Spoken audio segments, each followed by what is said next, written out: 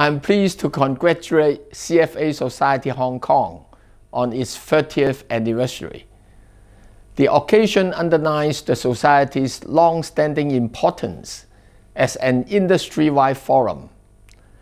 No less important, it marks 3 decades of dedicated efforts to raise the professional and ethical standards of Hong Kong's financial analysts and investment practitioners.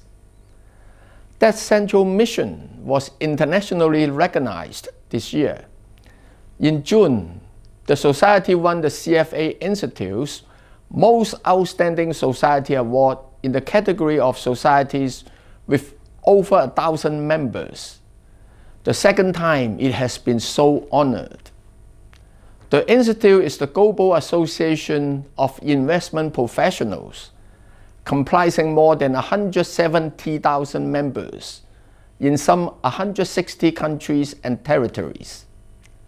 CFA Society Hong Kong, the Institute's 4th largest, boasts more than 6,700 members.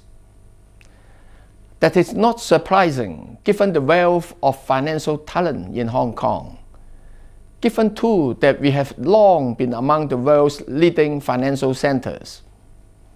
Our stock market has increased by over 40-fold in size over the past 30 years, from 949 billion in 1991 to over 42 trillion last year.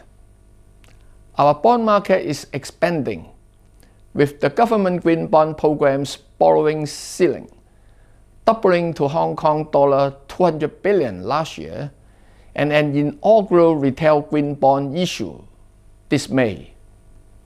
We have plans as well to develop Hong Kong into a regional carbon trading center, channeling international capital to support the green transformation of our country's economy. The National 14th Five-Year Plan lays out additional long-term opportunities, including enhancing Hong Kong's status as the world's premier offshore renminbi business hub. The plan also supports our development as an international asset management center and risk management center, and our pursuit of the wide-ranging prospects there for us in the Guangdong, Hong Kong, Macau Greater Bay Area development and the Belt and Road Initiative. In short, Hong Kong's financial services sector is primed for continuing growth. The groundbreaking Stock Connect schemes were joined last year by Wealth Management Connect, and in July by the inclusion of ETF Connect. The latest mainland Hong Kong mutual access arrangement, Swap Connect, was also recently announced, and I am hopeful it will get going early in the new year. Swap Connect will for the first time introduce mutual market access in the realm of financial derivatives products, offering more diverse risk management tool options to investors and enhancing the ecosystem for derivatives products of the two places.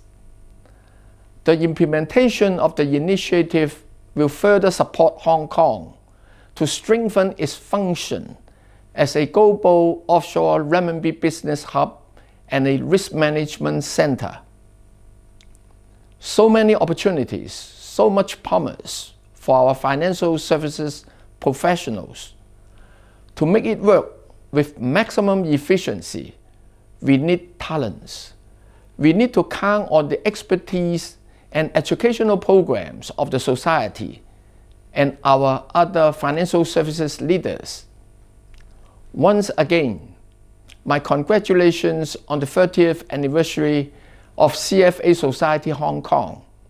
I wish the Society and its members the best of business and health in the coming year.